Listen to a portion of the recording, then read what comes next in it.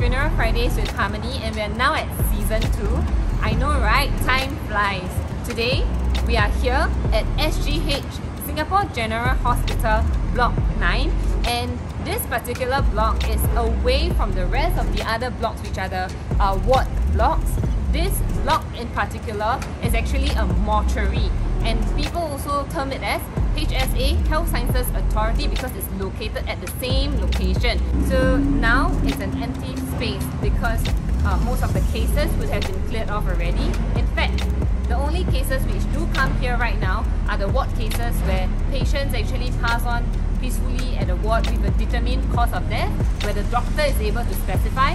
Then the bodies will be pushed via a special route by the porters from the ward down to the mortuary at Block 9. So they have this special route that they take, and family members are supposed to go to Block 9 via their own transport, either walking or by their own cars or vehicles. It's quite a distance, probably about 15 minutes walk if you are walking, and if you are driving, about 7 minutes, so do take note. So for this particular mortuary, all cases which, for example, cases where there are suicide cases or accident cases, or even cases where the doctors are unable to be confident enough to determine the specific cause of death to sign off the certificate of cause of death, all cases will be referred to the coroner here. All such cases, all the bodies will be transferred by a black police car to the mortuary here, and then there will be a IO, which is an investigation officer, which is part of the police department tagged to each case. So the family members would usually be the ones to liaise with the investigation officer, while there will be a coroner who will then determine if, given whatever evidence or circumstances that has been provided by the investigation officer, if a post-mortem is needed to determine the exact cause of death. So a lot of family members whom we have actually contacted with and helped in their grieving moments have expressed that they do not wish and do not want their dearly beloved to undergo post-mortem, because that basically means that the body does have to undergo certain procedures for the coroner to then specify what is the exact cause of death, and this is to prevent any foul play from happening. So most of the time this space is like crowded with lots and lots of vans from different funeral companies waiting to actually have the body transported to the embalming care centers, so that the body can have received a proper bath and embalming process if there is a funeral wake. However, for certain special circumstances, there might not be embalming.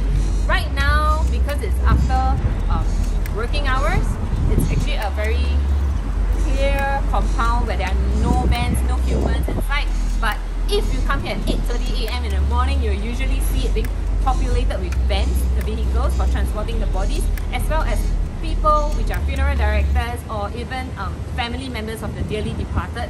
Sometimes you might even come across reporters or journalists who are actually waiting here, camping here to catch some juicy news so that they can actually publicize such news.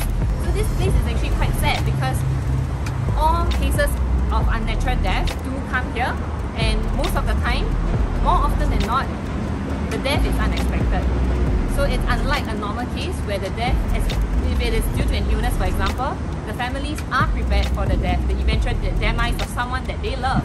But for such cases here, that is not the case. When an investigation officer do tell you to come at, for example, 11 AM, the body would not be released at exactly 11 AM. So do take note that it's not like in a normal place, you know, when you're making an appointment, you go there and you have your appointment. That's not the case for here in SGH, because as I have also mentioned just now, all uncertified causes of death where the death cannot be exactly determined by the doctor, even accident cases or suicide cases, have to come here, which means that usually, more often than not, there will be a queue, and in other words, you have to wait for your turn before you actually get to retrieve the body and before the body is released to the family member. So if the investigation officer do tell you to come at 11 AM, do be prepared to wait for at least 1 hour to 2 hours, or even more, depending on the number of deaths the day before. Cases where you have to wait about 1 to 2 hours is for cases where there's no post-mortem. However, what about cases where the coroner does decide that this case has to undergo a post-mortem because they want to exactly know the cause of death and they want to ensure that no foul play is being conducted. Well, then do expect waiting time to extend. So just heads up to be a little bit patient with all of us here and not to get frustrated so fast, because we understand that a lot of families are going through a hard time here, especially when the death can be so sudden and it's something that they do not want to go through. But we are also trying our best to assist you in every step of the way. So let us help you in whatever ways we can, but just to let you know and let you form an expectation of what is going to happen next, this is basically what happens.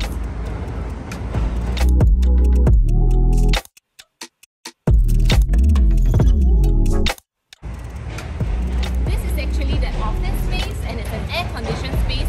However, only one family member will be permitted to actually enter here, while the rest of the other additional family members who do come would have to be here out in the open, regardless of whatever weather conditions it may be it sunny or rainy. So you can see here, there's no shelter as well.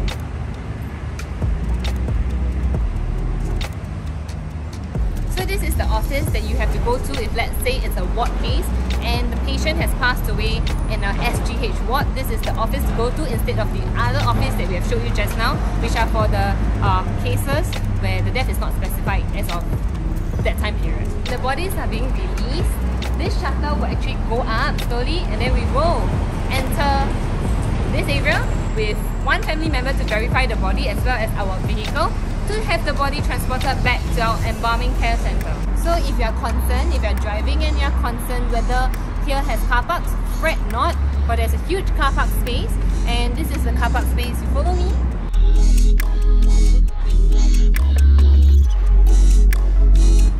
So you can just park at any lots here. And if you found what I've shared useful, please do not forget to like, share and subscribe. Thank you! Bye bye! See you in the next episode of Funeral Fridays with Harmony.